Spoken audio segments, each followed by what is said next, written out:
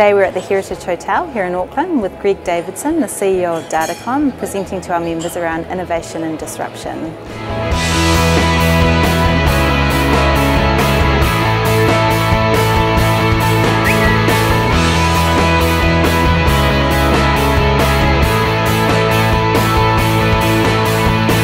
The purpose of today is for Greg to provide insights to our members in a collegial environment around insights and innovation, the customer and the benefits to New Zealand. In his time, Greg has built the software division, now I think nearly 1,000 software developers.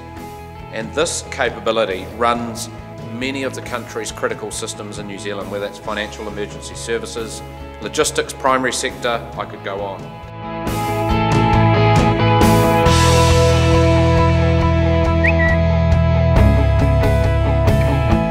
What I tried to do is provoke a little bit of thinking. I tackled the rapid advance of the cloud, I tackled how we apply lean in order to increase the pace and be more methodical about how we go about innovating, and I tackled the issues that I think society is going to face as a consequence of automation. So what I wanted to do was, I guess, use this as a platform to provoke a bit of discussion about some things that I think are too buried in the tech world but actually have relevance to all of us.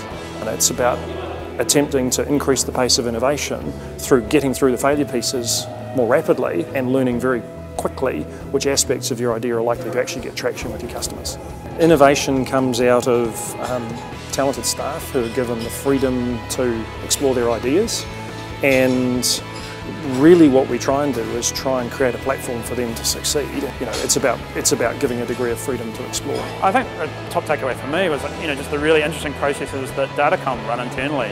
How they're applying the lean startup model to their internal innovation process. I thought it was really interesting talking about the potential disruption that's coming in our economy and the types of jobs that people are going to have in the future.